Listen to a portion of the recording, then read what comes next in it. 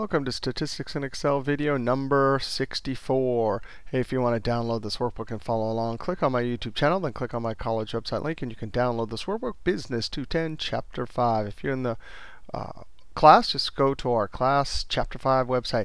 Hey, binomial distribution. We got to talk about what happens to the distribution as n changes and as the probability changes. And then I want to show you a couple other charting tricks here.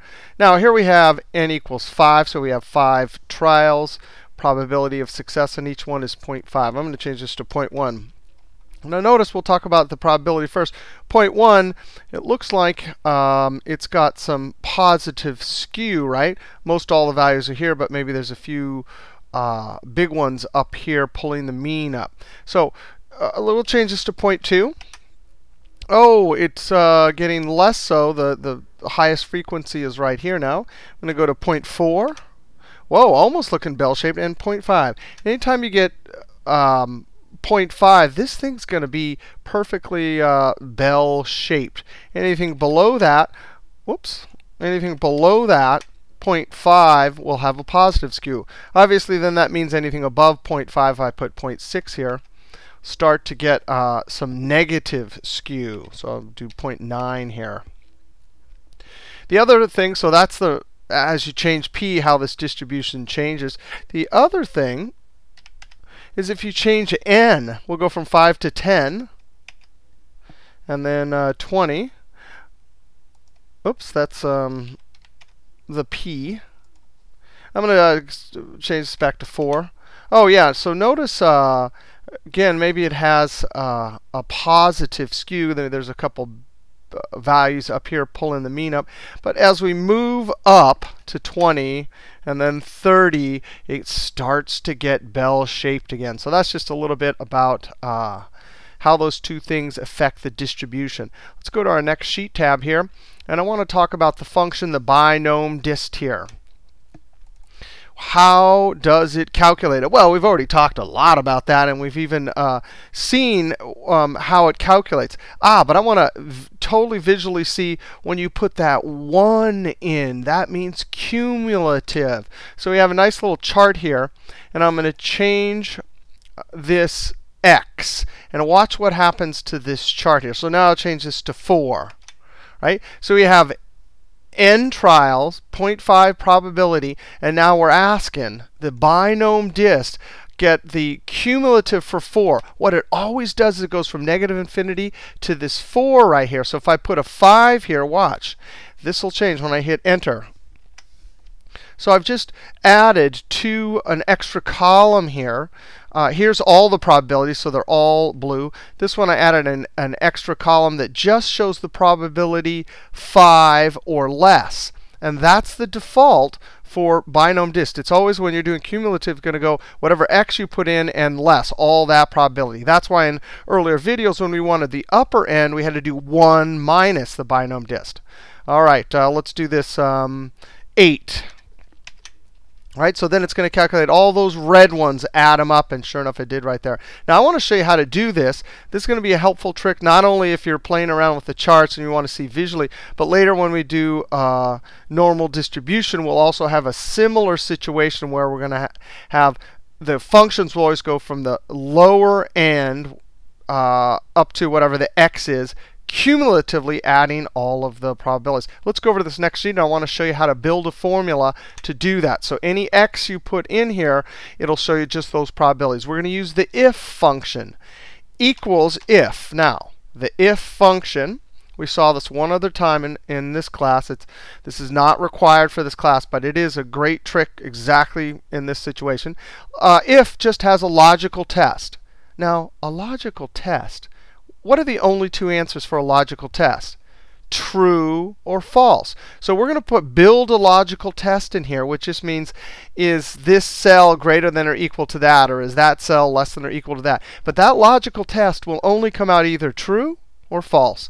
Now, the rest of the if function is easy. the logical test is usually the hard part.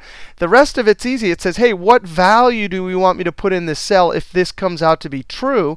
And this argument is going to be, hey, what value do you want to put in this cell if the logical test comes out false? That's why it says value of true, value of false. So here's our logical test. Remember, that's our x. So we're going to ask the question. I'm going to click relative cell reference 2 to my left, and I'm going to say, is this less than or equal to this? Now I'm going to have to lock this with the F4 key. But look at that. As we copy this down, we've done numerous logical formulas already, but this is the first time or second time we've done it in the if. As we copy this down, it'll always ask, is the x less than or equal to 5? So right, all of these will get a true. This will get a false. This will get a false, right? So logical test, then you type a comma, value if true. Well, what do we want in this column if this x is less than or equal to this 5 up here? Oh, we want the probability relative cell reference 1 to my left. Otherwise, what do we want? If false, I'm going to show you the syntax for blank, means show nothing. Double quote, double quote. That's the syntax for blank. Close parentheses, and that's it. This is the value that's going in the cell if it's false, which is blank. This is the value that's going in if it's true, whatever the probability 1 to my left. And there's the logical test. Control Enter. And then I'm going to double click and send it down. Now I have some conditional formatting that's showing you the red. But let's just test this. Let's put a 3 here. Let's put a 1 here. Right. Now I want to build a chart. I'm actually going to start just with this one right here. We've done this a couple different ways, highlighting this and this. But we always have to just delete that. So why not just highlight this right here? I'm going to go to Insert, Column, and then that one. But we already know by now if you have in 2007, there's a keyboard shortcut for the default chart. And my default chart, and by default, your computer comes with column chart as default. So we can use Alt F1. I'm going to click on this and hit the F2 key, which puts my cursor up there, and then type equals. And then I'm going to click right there. That actually is a formula, a label, a text formula that's linked to this information here. And then I'm going to hit Enter. Now I'm going to get rid of this legend. I'm going to immediately go up to Design, because I know that this is not right here, because it always puts it in by default, but it doesn't know that there's a 0 there. All right, so I'm going to go to Design, select Data. I'm going to click Edit on my one and only data set here, and then I'm going to highlight that cell, Control-Shift down arrow, and then click OK. Click OK. Okay, so now I have the correct axis here, and now I want to put a label here, and it's just going to be a simple one. Go up to Layout, and we're going to go Axis Titles, and I want horizontal below. And I'm just going to type X. We don't have, this is just a generic chart. I don't have like the defined variable like we did in earlier ones, and then Enter. So I've labeled that properly. Now I'm going to leave those lines and that probability there. We'll just assume that we don't have to put a label there. You could put probability, but we're not going to right now. And then finally, I want to add. And what we want to do is we want to add this, and then we're going to have to mess around with it to get it to sit on top. Let's go ahead and click on our chart and go up to Design, select Data. I'm going to click Add. The series name, I'm going to click right there. Series values, this is an array equals array symbols 1. Sometimes that gets in the way. So what I always do is I highlight it and delete it so it doesn't mess up.